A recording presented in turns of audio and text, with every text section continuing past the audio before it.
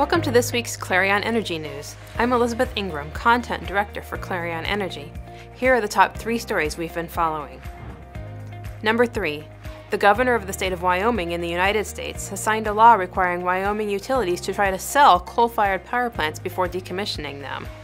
This law, aimed at keeping the coal facilities in business, says that if a new company buys a plant the power company wanted to decommission, the utility that sold the plant must buy back the power, even if a cheaper source is available.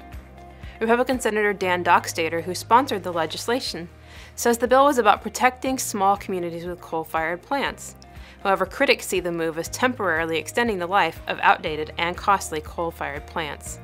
Wyoming is the top coal mining state in the U.S., and Texas power producers are the biggest buyers of Wyoming coal. Number 2. Venezuela is experiencing a countrywide power outage during which more than a dozen people have died.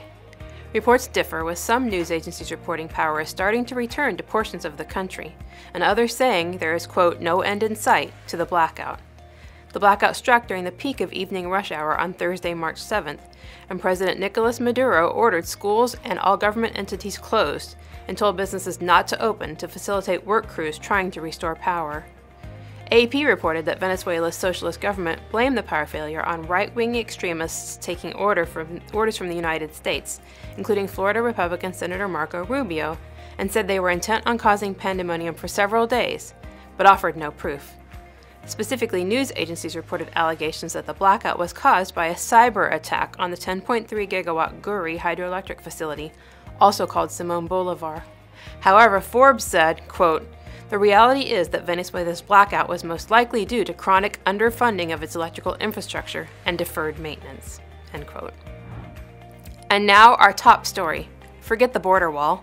Scientists with Purdue University instead proposed to build an energy park that spans the 1,954 miles of the border between the United States and Mexico to bring energy, water, jobs, and border security to the region.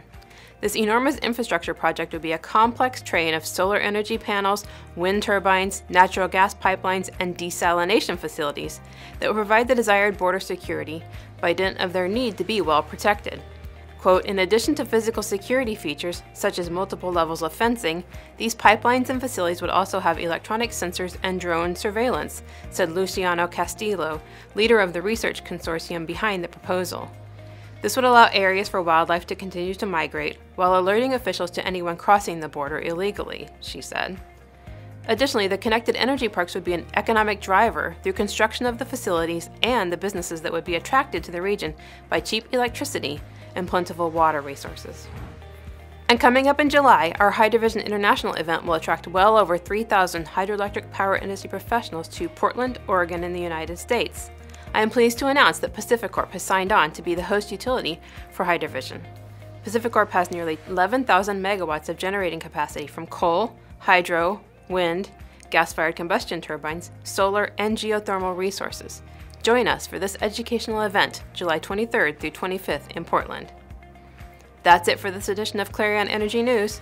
I'm Elizabeth Ingram. Thank you for watching.